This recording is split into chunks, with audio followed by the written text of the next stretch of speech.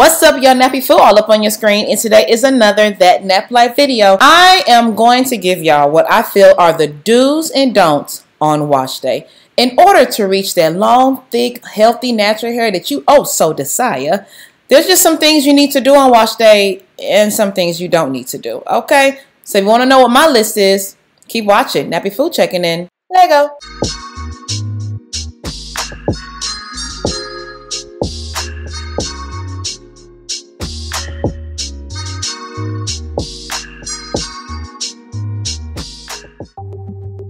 So let me get this out the way real quick because I want to get some of y'all in the beginning, okay? If you find yourself watching at least 30 to a minute of this video, I think we can go ahead and say you should subscribe. That's all I'm saying. Subscribe, hit the notification bell so you can be a part of NappyFu crew and you get notified next time I'm all up on your screen. Okay, stop playing. Subscribe. Thank you. How many of us want hair that just flows, as thick, wonderful twist out looking hair, coils popping in your face kind of hair, can have a lot of height in your hair, a lot of volume, thick long ponytail? People gotta ask you, is that real? Poofy, puffy, cotton soft type of hair. We want that, right? Well, how's your healthcare regimen? Is it healthy? Do you balance moisture and protein?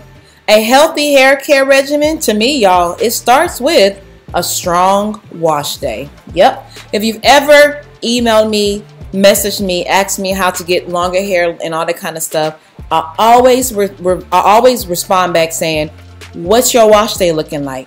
Because it is on wash day that we receive the most nutrients, moisture, protein, and all things good for our hair.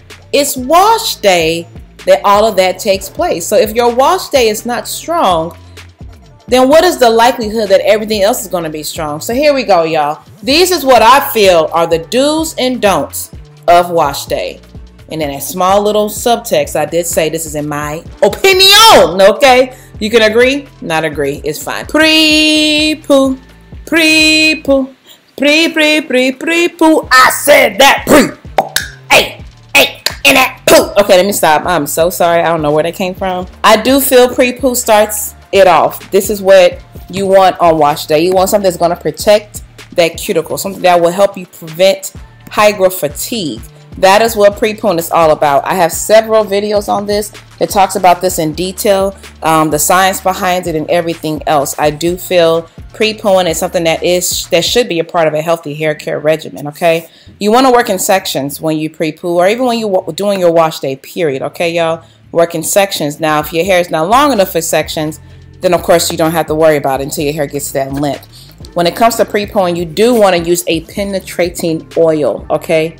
An oil that will go and hit the cortex. An oil that will say, what's good, cortex? I'm here to protect my people. You feel me? My peoples, you feel me? That's what oils do. You know what I'm saying? That's what oils like coconut oil does. What doesn't do that is conditioners, okay? Hello? Madam, sir?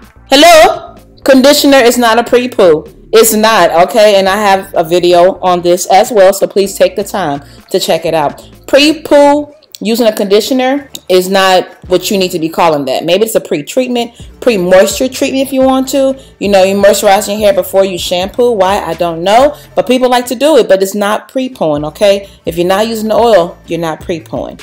And because pre-pooing takes best when it's left overnight, use a plastic bag, y'all, okay? Don't be mad. Don't judge me how I just rigged that up right there. But use a plastic bag. Keep that oil from going to your pillow, okay? Some points that I want to make about pre-pooing is that you do want to include heat. So if you want to use a heated dryer before you sleep, do so. If you want to use a bonnet dryer before you sleep, do so. Or make it easy on yourself. Throw a plastic bag on your head and go to bed. Let your body generate the heat. That will start it off for you, y'all. Doing pre-pooing overnight is most beneficial because you are allowing the oil to sit in your hair for a long period of time.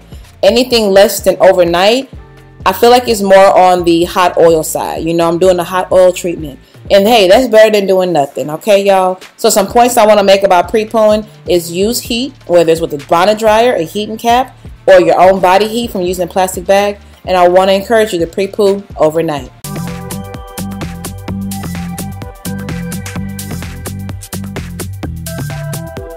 Now let's talk about that scalp, y'all. Yes, cleansing. This is where Your scalp is the shine, okay, the chama, the big mommy. This is where the scalp takes place, okay? How well you take care of your scalp determines how clean your hair is. Your scalp's clean, your hair is clean, you feel me? So when it comes to cleansing, use an actual cleanser. Like, let it be an actual cleanser. One time somebody told me to use deep conditioner to cleanse, and I was like, girl, you ain't clean out a dang thing, okay? Stop lying to yourself. I'm just saying. But anyway, use an actual cleanser, something that will definitely get the dirt and debris and the buildup from your scalp. Shampoo is the best cleanser, hands down. Shampoo, black soap, what have you, best cleansers. Clay washes does not clarify. Neither does co-wash, and those both cleanse at the same level. All right, ACV does not clean your scalp. I had to emphasize that because some of y'all will argue me down. It does not. I'm sorry, stop crying. It's okay, you will leave. It is an antibacterial, it's an antifungal, so it is treating your scalp in a good way, but it's not cleansing. It's not cleansing. Not like a co-wash, not like a shampoo. It's not a cleansing replacer. Nothing, okay? It's not a cleanser. I'm gonna do a video, but in the meantime, check out Green Beauty. She has a whole series about it, okay? Moving on. Hope I didn't hurt nobody's feelings. Just want y'all to get the truth on the streets, you feel me? Now let's talk about conditioning, y'all. This is where your hair strand shines, okay? Conditioning, deep conditioning, better yet, is where the moisture sets off. This is the ready, set, go, okay?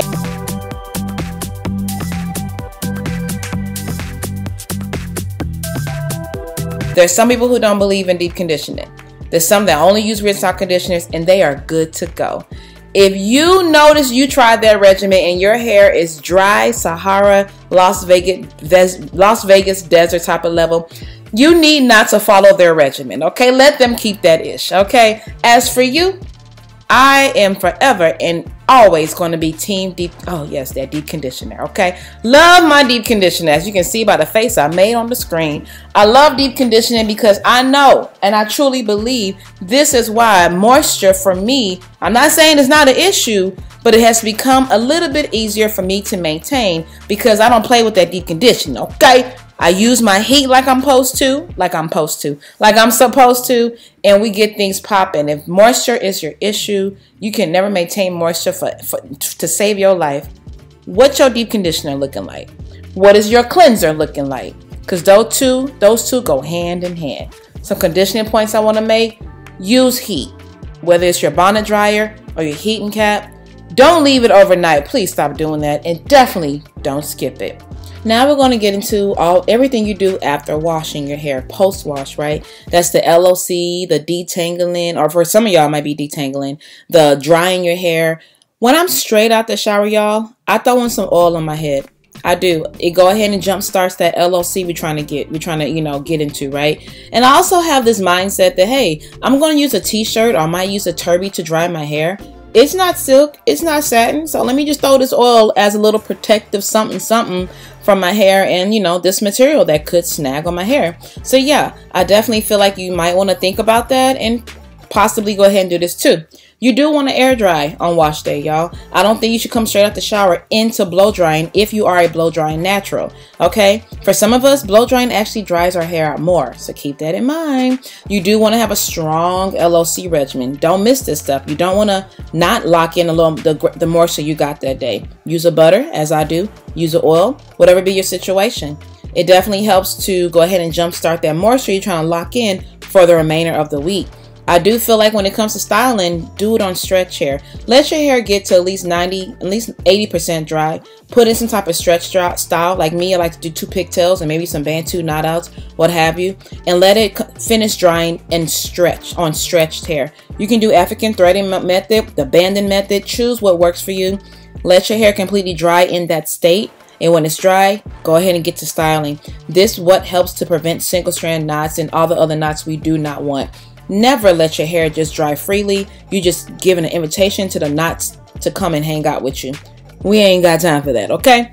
Some post-wash tips: air dry your hair. If you're gonna blow dry, let your hair get to at least 85% dry before you blow dry. LOC on damp hair, y'all, because you want to lock in that moisture. You can't lock in dryness, right? You want to lock in moisture. Keep your hair stretched. Stretch hair means less tangles, okay, y'all? And choose friendly hairstyles, I want to say low maintenance to protective styling is the best way to go. One thing I didn't talk about is detangling, because that's really your preference. You can detangle before wash day, during wash day, after wash day. Whatever you do, do it correctly as in safe. And I do want to go ahead and encourage you to use your fingers. If you are going to use a tool, use a wide tooth comb, of course, right? Okay. If you're going to use a dimming brush, I will say use that after you have finger detangled. If you're going to use a comb, use it after you have finger detangled, okay? We want to prevent that tool from ripping through your hair. All right, so I gave y'all some of my do's and don'ts, and now let's get into today's Snapchat question. What are yours? What are your do's and don'ts you have for wash day? Go ahead and list them below, and remember, your answers does help another natural out, okay?